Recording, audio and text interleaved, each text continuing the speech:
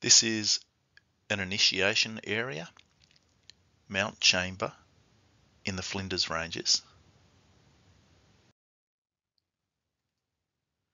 It's an amphitheatre kind of setup, or rocky areas in a circle with a clearing in the centre.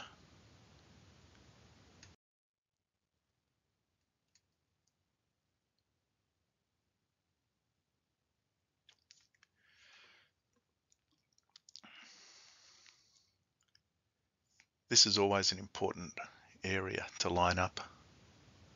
The Spencer Gulf seems to be like a central pivoting point for these.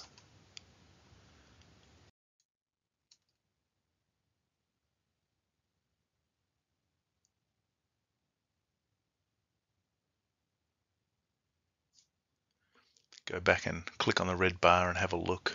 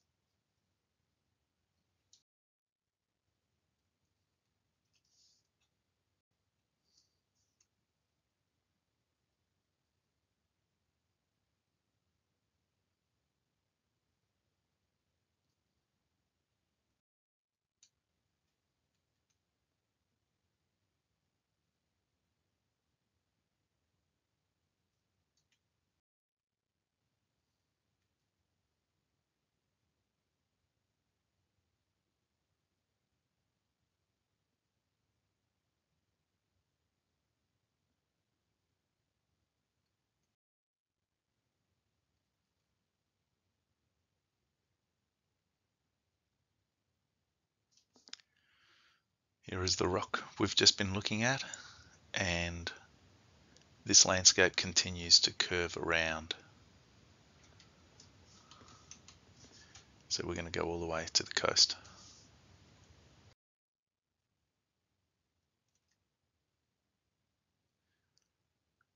I think this one's very good because the colours match so well.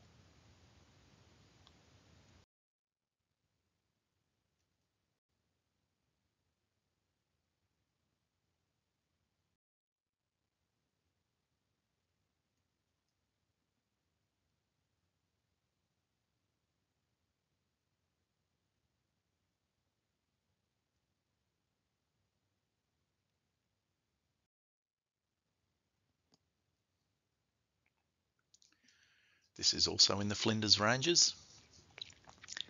These are freshly painted, no doubt over older paintings and on, no doubt, older construction.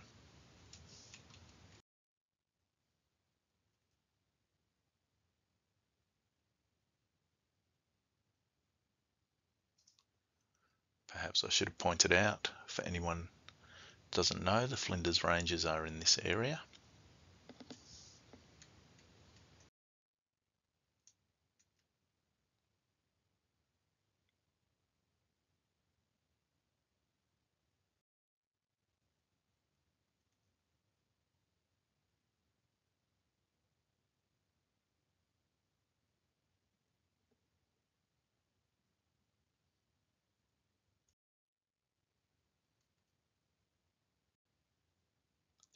And now we're in the Chauvet Cave.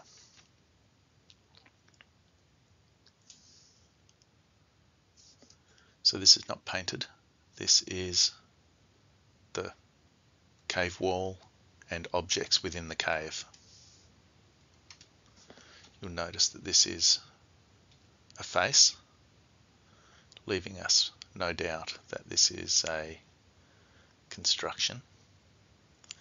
It doesn't look like any kind of natural stalagmite could look, flowstone. How could this be created naturally? How could we end up with a face like that? And there are so many faces here in the Chauvet Cave. And now let's look how this matches onto Victoria.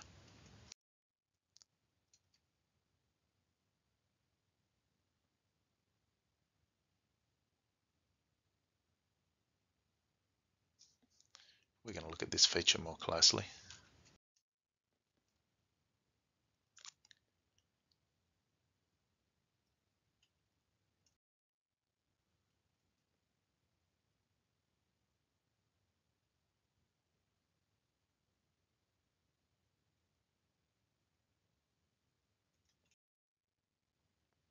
Here.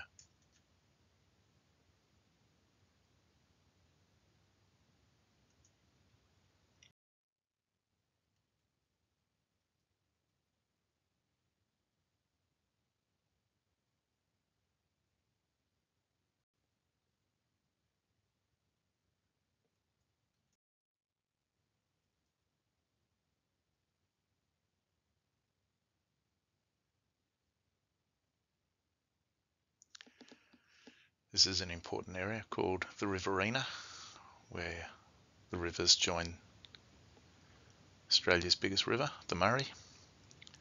A lot of fruit growing takes place along here, which is where I originate from. Here is Tasmania, which is found right on the floor in front of that Victoria Rock.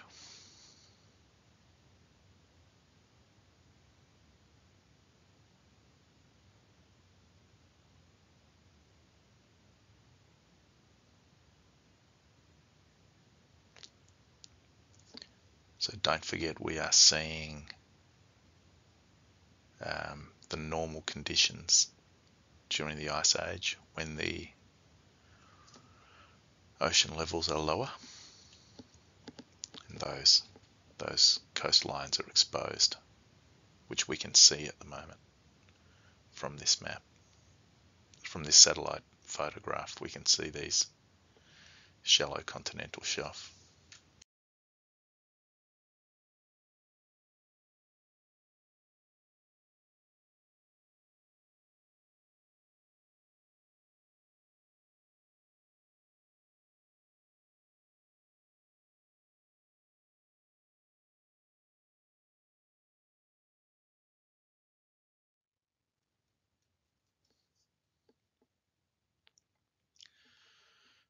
We can see a big face here.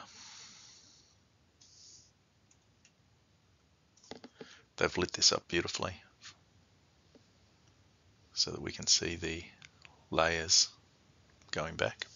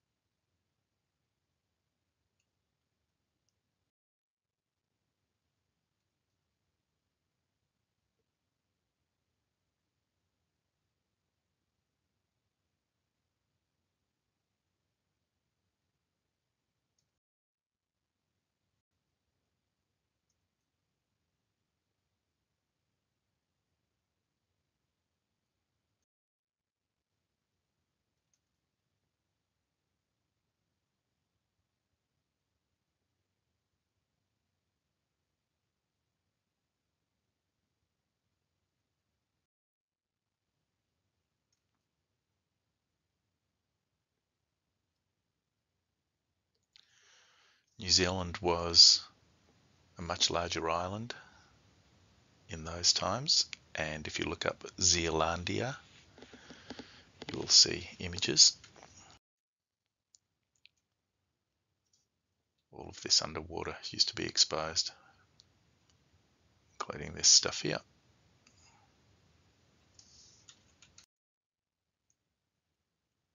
There's a bit of an idea.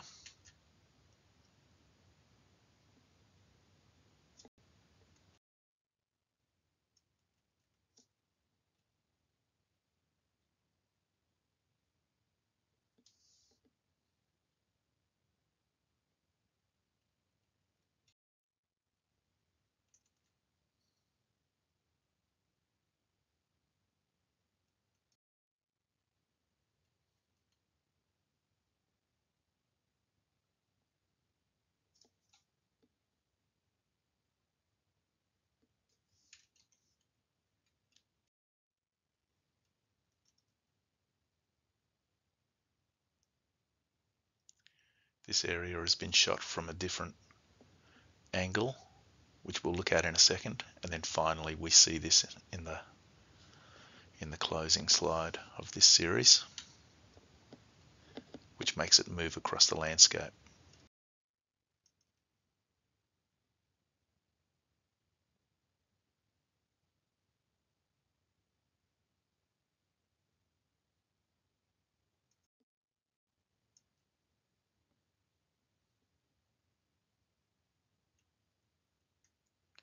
Here's another angle.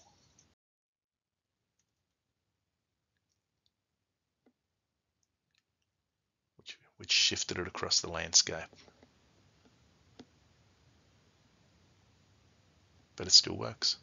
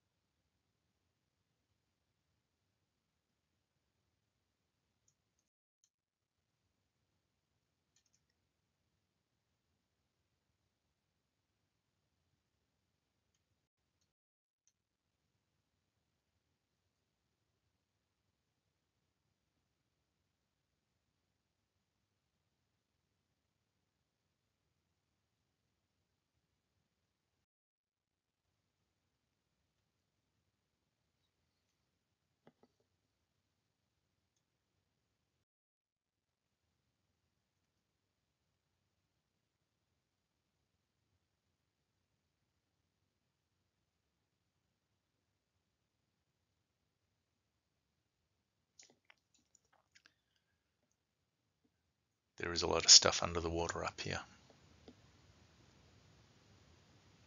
So even though you can see the coastline, be sure there's sunken islands out here and exposed islands, Great Barrier Reef and Whitsunday Islands.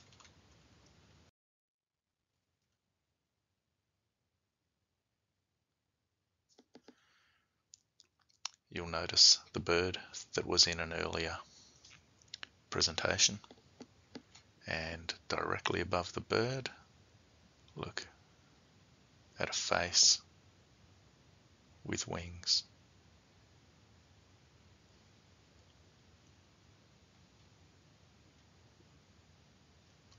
There's another face over here, looking down.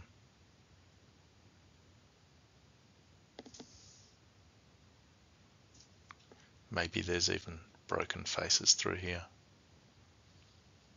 Looking down, is that a face?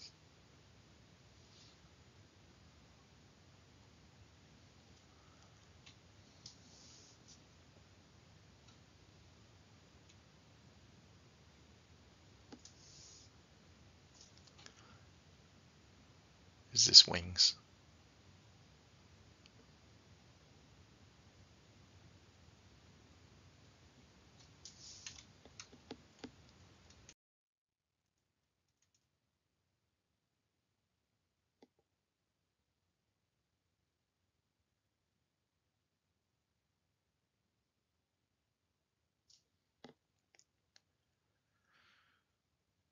Coastlines at different levels, water levels.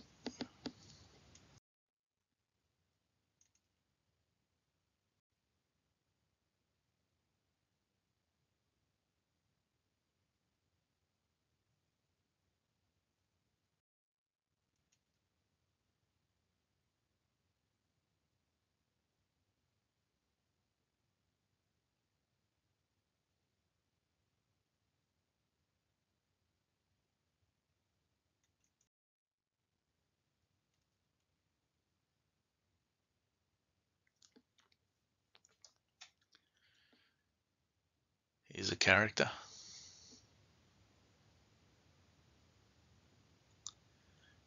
who seems to be throwing a bit of a Hawaiian haka with the left hand, perhaps. What do you think? Okay, I hope you enjoyed it. Thank you for watching.